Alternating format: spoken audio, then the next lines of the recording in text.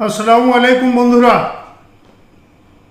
আমি রুহুল আমিন রুহুল টেক চ্যানেলের পক্ষ থেকে সকলকেই সুস্বাগতম।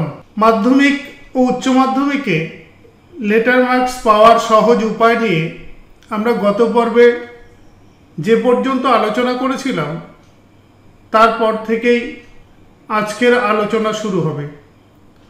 তো আসুন দেখে নেওয়া যাক কোন কোন টিপস এবং ট্রিক্স ব্যবহার করলে অনায়াসে মাধ্যমিক ও উচ্চ মাধ্যমিকে লেটার মার্কস পাওয়া সম্ভব হয়।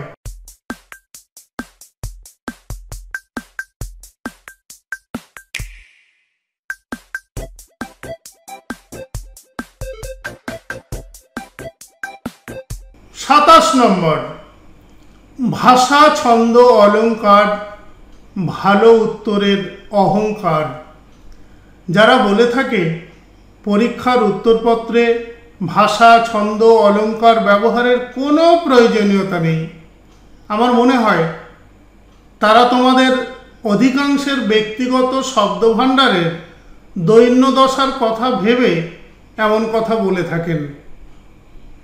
তারা নিজেরাও খাতা দেখার সময় ছন্দ, অলঙ্কার, উপমা, অনুপ্রাস সমৃদ্ধ উত্তরপত্র পেলে মনে মনে আনন্দিতই হন, প্রশংসা করেন মন খুলে। একবার ভেবে দেখো তো, যেখানে সাহিত্যের উত্তর লিখছ সেখানে এগুলো না থাকা মানেই অলঙ্কারবিহীন নববধূর মতো মনে হবে নাকি? বাংলা সাহিত্যে ছন্দ, অলঙ্কার, উপমা, অনুপ্রাসের ছড়াছড়ি, সেখান থেকে দু চারটি মণিমুক্তা কুড়িয়ে নিতে পারলে ক্ষতি কোথায়? তাতে জৌলুস বাড়ে বই, কমে তো না। তবে একথাও ঠিক যে পরীক্ষার হলে বসে তাৎক্ষণিকভাবে এগুলি ব্যবহার করা তোমাদের পক্ষে পুরোপুরি অসম্ভব, যদি না পূর্ব প্রস্তুতি থাকে।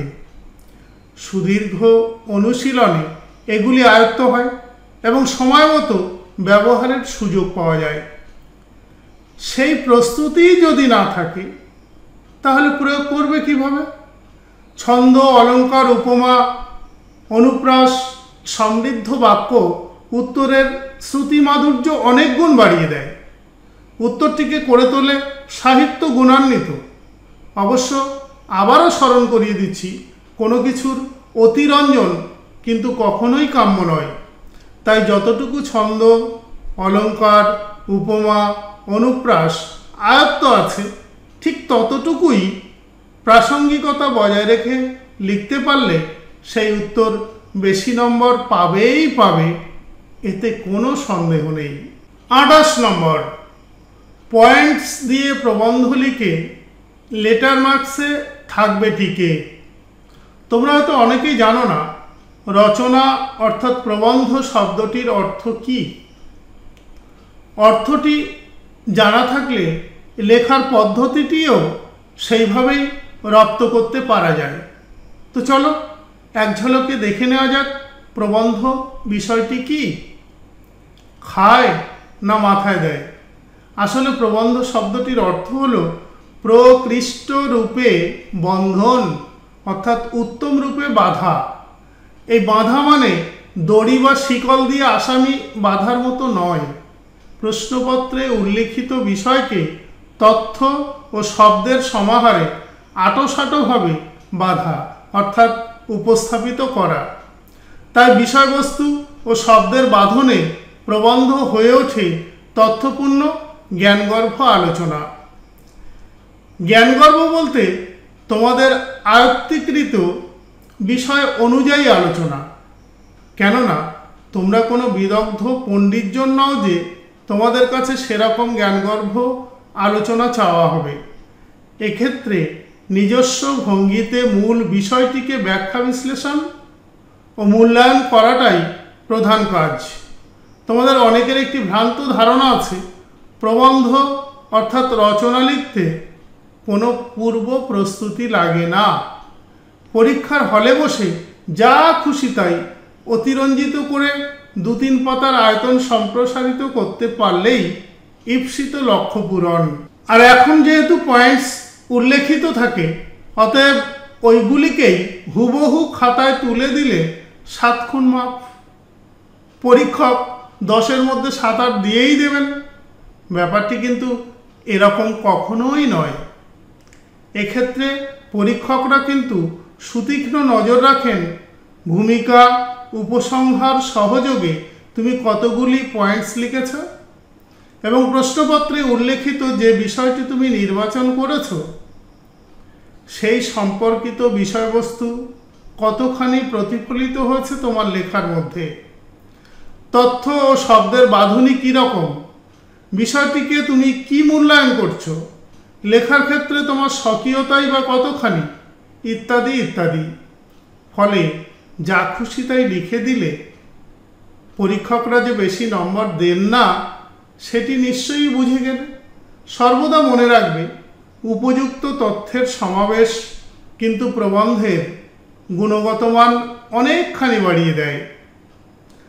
আরেকটি বিষয় মনে রাখবে তোমরা, বিজ্ঞান বিষয়ক, জীবনীমূলক কিংবা খেলাধুলা বিষয়ক প্রবন্ধ লেখার সময় তথ্য বিকৃতি ক্ষমাহীন অপরাধ। কোনো পরীক্ষকই এগুলি ভালো নজরে গ্রহণ করেন না। সুতরাং এই ধরনের প্রবন্ধ লেখার সময় প্রশ্নপত্রে প্রদত্ত পয়েন্টসের ভিত্তিতে আয়ত্তীকৃত তথ্যগুলির যথাযথ সমাবেশ অপরিহার্য। আর এইভাবেই প্রাপ্তি ঘটে সর্বাধিক নম্বরের। আবার প্রকৃতি বিষয়ক কিংবা আত্মকথামূলক প্রবন্ধগুলিতে স্বকীয় বর্ণনার মাধুর্য থাকাটা বাঞ্ছনীয়। অর্থাৎ বর্ণনা ভঙ্গিতে কবিত্বের ছোঁয়া থাকলে প্রবন্ধের গুণমানে বেশ সমৃদ্ধি হয় এবং পরীক্ষকও খুশি হন আন্তরিকভাবে। আর এভাবেই তোমার লক্ষ্য পূরণের পথে এগিয়ে যাবে অনেকখানি। এই প্রসঙ্গে সর্বদাই স্মরণ রাখবে, প্রবন্ধের ভাষা কখনোই গুরুগম্ভীর গদাই লস্করি চালের হবে না।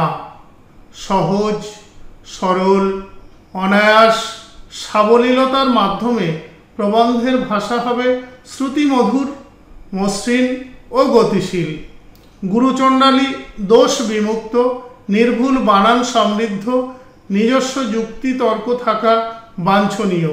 ফলে প্রবন্ধ পড়তে হোঁচট খেতে হবে না। তত্ত্ব দিয়ে এগিয়ে যাবেন পরীক্ষক খুশি মনে। বিতর্কমূলক কোনো কথা উল্লেখ করবে না। প্রবন্ধের মধ্যে তোমরা যদি কোনো বিশিষ্ট জনের প্রাসঙ্গিক উদ্ধৃতি দাও তবে অবশ্যই বক্তা, লেখক বা কবির নাম উল্লেখ করে অবিকল উদ্ধৃত করবে। এক্ষেত্রে নিজস্ব কোনো মন্তব্য যেন উদ্ধৃতিকে পরিপুষ্ট না করে। তবে এ বিষয়েও সতর্ক থাকতে হবে যেন উদ্ধৃতির গুরুভারে প্রবন্ধের গতি না হারিয়ে যায়। 2 বা 3টি উদ্ধৃতি যথেষ্ট। এর বেশি দিলে প্রবন্ধের গতিশীলতা বাধাপ্রাপ্ত হবে। সবশেষে জানিয়ে রাখি, পয়েন্টস দিয়ে প্রবন্ধ লিখলে সব পরীক্ষকই খুশি হন। তাই ভূমিকা ও উপসংহার বাদে 4 থেকে 5টি পয়েন্টসে পূর্বোক্ত নিয়মে প্রবন্ধ লিখলে 10-এ 10 পেলেও পেতে পারো। আর এভাবেই লেটার মার্কসও আশীর্বাদের হাত ছুঁয়ে দেবে তোমার মাথায়। 28 নম্বর, সংলাপে গতি থাকবে যত, নম্বর আসবে মনের মতো। যাত্রা, সিনেমা, থিয়েটারের বহু সংলাপ আমাদের মনে দাগ রেখে যায়। আমরা সেগুলি বারবার আওড়েও থাকি, মুগ্ধ করে আমাদের মনকে। তবে যাত্রা, সিনেমা, থিয়েটারের সংলাপ আমাদের মনে দাগ কাটলেও পরীক্ষার উত্তরপত্রে কিন্তু ওই ধরনের সংলাপ কখনোই গ্রহণযোগ্য নয়। পরীক্ষকের কাছে তা হাস্যকর বলে মনে হবে। তাই ঠাকুর এ হাত মুঝে দে দে এ ধরনের গতিময় সংলাপে হাততালি পড়লেও উত্তরপত্রে এর ব্যবহার কখনোই কাম্য নয়। সংলাপে অবশ্যই গতি থাকবে, তবে নাটকীয়তা কিংবা আনুষ্ঠানিকতা সম্পূর্ণ বর্জনীয়। প্রাত্যহিক ব্যবহার্য ভাষা দিয়েই সংলাপের পরিকাঠামো রচিত হওয়া উচিত। উভয়ের কথোপকথনে সহজ সরল স্বাভাবিকতা এবং বাক্যের গতি থাকা নিতান্ত বাঞ্ছনীয়। অন্যথায় সংলাপ হবে নীরস, প্রাণহীন, গতিহীন, কৃত্রিম কথোপকথন মাত্র। স্বাভাবিকভাবেই আমরা প্রাত্যহিক যে ভাষা ব্যবহার করে প্রতিনিয়ত কথাবার্তা বলি, সেভাবেই উত্তরপত্রে কথোপকথন রচিত হওয়া উচিত। চরিত্র অনুযায়ী ভাষা হয়, সেহেতু শিক্ষক মহাশয় ও ভ্যানওয়ালার বলার ভঙ্গি অনুযায়ী ভাষা নির্বাচিত হবে। বয়স, লিঙ্গ, পেশা, ধর্ম, এমনকি ভৌগোলিক পরিবেশ অনুযায়ী সংলাপ হয় আলাদা আলাদা। সাধারণত সংলাপ হয় বুদ্ধিদীপ্ত, আন্তরিক, গতিশীল, প্রাসঙ্গিক, পরিস্থিতি নির্ভর, সংহত, আকর্ষণীয় ও যুক্তি তর্ক সমৃদ্ধ। এক্ষেত্রে একটি বিষয় স্মরণীয় যে সংলাপের ক্ষেত্রে কাল্পনিক নাম ব্যবহারে কোনো বাধা নেই, কিন্তু চরিত্রগুলির নিজের পছন্দসই নাম দিলেই চলবে। শুধুমাত্র খেয়াল রাখতে হবে গতিশীল, স্বাভাবিক কথোপকথন যেন হয়। দৈনন্দিন মুখের ভাষা, প্রবাদ, ধাঁধা সংলাপে ব্যবহৃত হতেই পারে। আর এভাবেই সংলাপ রচনা করতে পারলেই লেটার মার্কস তোমাকে স্বাগত জানাবে। তো বন্ধুরা, আজকের আলোচনা এখানেই শেষ করছি। পরবর্তী পর্বে আবার দেখা হবে। ধন্যবাদ সবাইকে।